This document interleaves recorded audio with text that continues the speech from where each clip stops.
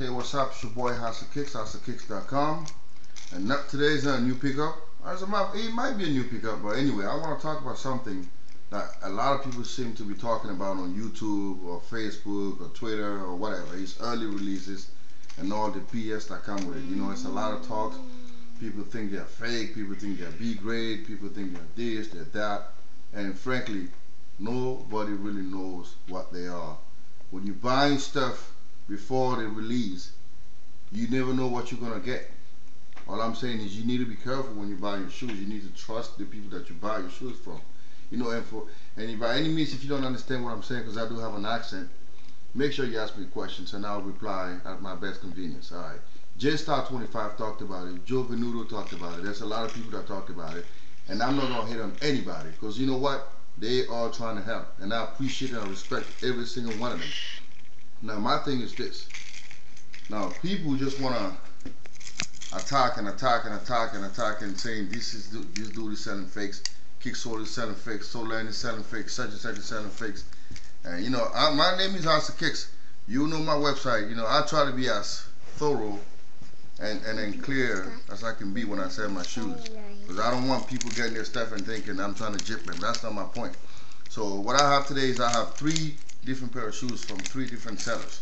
These I bought from Footlocker, size 8. These from a website that I might talk about towards the end, and then these from my own supplier overseas. All right, and these is also from overseas but a different supplier. So I view this dude is my own connect. You know, I trust him and I know what I'm getting when I buy stuff from him. So yeah. And I kind of want to talk about these 3 shoes. I'm going to show you some differences, and now you decide at the end of the video what you want to do with it, alright? So recently I went on YouTube and I saw this guy was kind of blowing up on his website, and there's a website called R-Store. He said, well, yo, check this out, it's authentic Jordans and all that, and then people jumping on it, buying and buying and buying. You need to know what you're doing. Don't just jump on it and start bandwagoning when you don't know what you're doing. Pause. So, like I said, you know, you need to be careful what you're doing, and I will show you some differences. Alright, these shoes were bought from Footlocker. Alright, so obviously you can see there's a sticker on the box, FTL, that stands for Footlocker, and the box is here. It's the box. You know, I wish I had the same size for all 3 of them, but I don't. You know, now look at the box. You see there's some kind of stamp number here. I think that stands for the store. I don't know why they have that stamp number, but that's something that I noticed. Okay, and the box, when you look at the box, it kind of feels smooth. You know, it's really smooth, and the paper a little thick, and this plastic cover kind of smooth, a little bit shiny, and it's not that it's not too what I say. I don't know the term to use, but it's really shiny. Okay, now these shoes were bought from a website that I'll talk about, R-Store. Okay, and I look. The box, the texture of the box is not quite the same. You know, there's some lines on it. You know, this is a little blacker than that. And when I looked here, there is no apparent stamp number on the box. Now I'm not sure why. You know, and the paper, see, paper doesn't look quite the same. Okay, and then the third one was bought from the dude that I bought from overseas. And this is the paper. This is this paper. This is this paper. And I looked at it. He has a stamp number here. Now I don't know what all that stands for. Okay. So, and this is the size 8.5, by the way. And the boxes. These are the boxes here. This is the box, the Footlocker box, and this is the box of the guy that I buy from. This is the box. All right. Okay. Now let me get into the shoes now. Okay. So that's one thing. The boxes, we've noticed some differences in the boxes. Okay, next thing. Okay, let me put these shoes down. These shoes down. Okay, this is the one from Footlocker, and this is the one from R-Store. Okay, when you pick the tongue up, everything quite looks the same. Everything quite looked the same. All right. Now, this some kind of bump here, but that explains it. You know, it's a bigger size, so I don't know why. The stripes three, whatever, you know, dumb people that want to get all technical with everything. The back, same thing, you know, when you look at it. Okay, and now when I felt the shoe, I started touching them, and I noticed something funny. Now that's the thing that I noticed. Now if you look here, you see this? When you touch it, it's this soft, I don't know what it is, but it kind of is a little too soft. And when you look at this, I wish you could touch this. See, the leather is not the same. This is, they're both cheap leather, by the way, you know, but this is more thick, hard. It feels like real leather. And these, it's a little bit, looks like too synthetic, microfiber type. And this is more like leather, and this is more microfiber. Now mine that I get from my other supplier, my main, is the same as the one from Foot Locker. Same thing. And I'm not trying to promote myself or anything. I'm just trying to show you the differences. All right.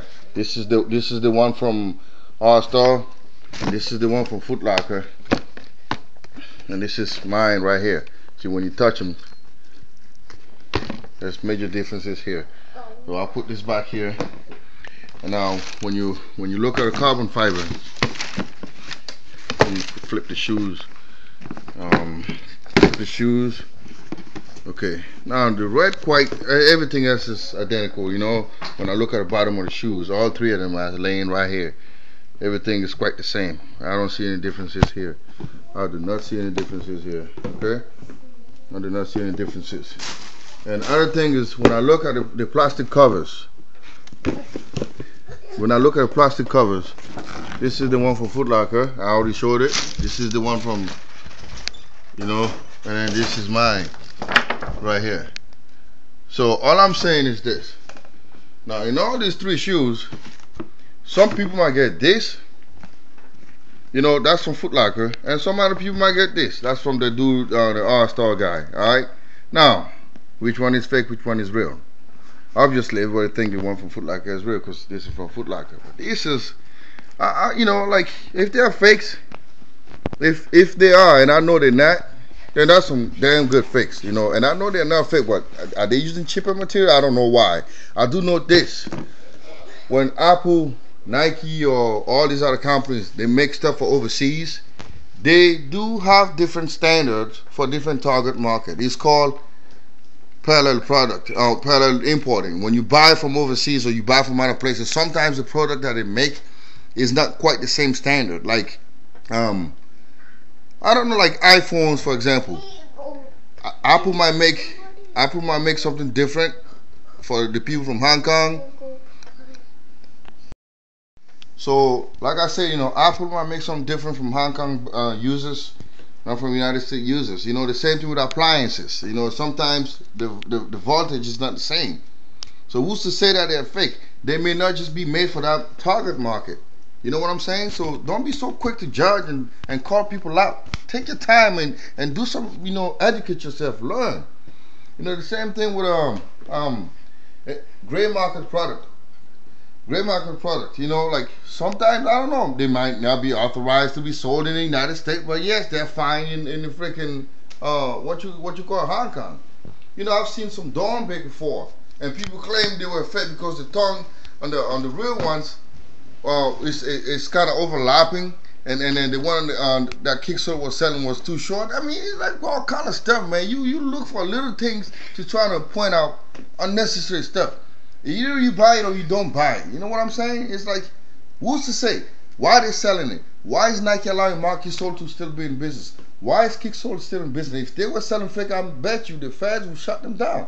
It's like, you know, it's just, the standards might not be the same, but I don't believe they're fake. You know, that's my point of view. So just relax. You know, but when you buy overseas, you need to be careful. You need to do your research, because I personally don't like these. I don't like this material they use here. It's too soft for me. I don't like it. And so I won't be buying there anymore because I don't like this. You know, I like these right here. You know, I like these, and I like this for my supply. I like these. You know, I don't like that. This is too soft. So that means I'm done buying from this guy. But am I going to call him out and say he's selling fakes? No, I'm not. I'm not going to do that, because Who knows? Maybe in that target market, that's what they were selling. You know, so I know what fakes look like. Okay, so stop being like so judgmental. You know, and just take your time and learn. All right, I'm done talking. You know, this is House of Kicks. Stay tuned for more shoes.